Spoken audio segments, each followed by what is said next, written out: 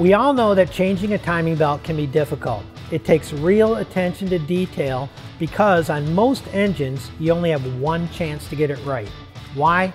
The relationship between the crank and the cam gears is critical and precise. On many engines, if this relationship is altered by even one tooth in belt alignment, it can send valves crashing into pistons, resulting in bent valves, possibly a ruined cylinder head. The belt replacement process varies from car to car, so you should always follow the OE installation instructions and change interval recommendations to avoid serious engine damage. These intervals range between 60 and 120,000 miles. Now, let's get into some simple tips and tools to ensure a complete and accurate repair. Many water pumps on smaller engines are driven by the timing belt, so it's good practice to replace the pump when replacing the belt due to the amount of labor involved. And because both items have experienced equal amount of wear, that's why we have timing belt kits with a water pump and every part needed to do the job right. Before disassembling any engine for a timing belt change, you should rotate it so the timing marks are lined up at 0. It's helpful to dab yellow touch-up paint on the timing locations to make them easier to see. It's also good practice to remove the spark plugs so the engine is easy to rotate by hand. If you're changing the water pump, don't forget to drain and flush the cooling system before starting the job. Now, let's look at the tools that can help make this job easier. One of the most common engines with the timing belt is the Honda 1.8 liter. This tool is essential for removing the front part of the crank pulley to hold the engine from rotating when loosening or tightening.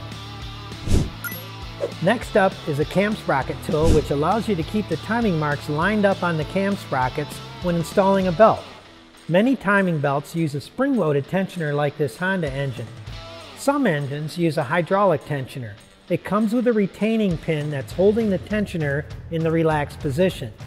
Remove the pin once installed and the tensioner will move out and tension the belt.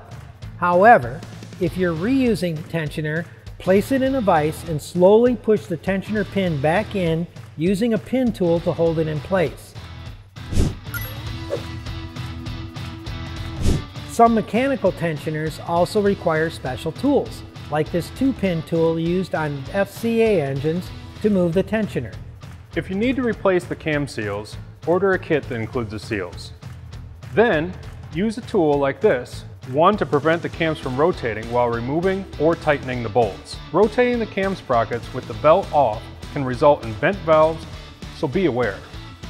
As mentioned, this engine's tensioner is spring-loaded. To remove the belt, first loosen the bolt 180 degrees. Move the tensioner back and tighten the bolt. After the belt is installed and lined up correctly, loosen the bolt and the tensioner will apply pressure to the belt. Tighten the bolt to specifications.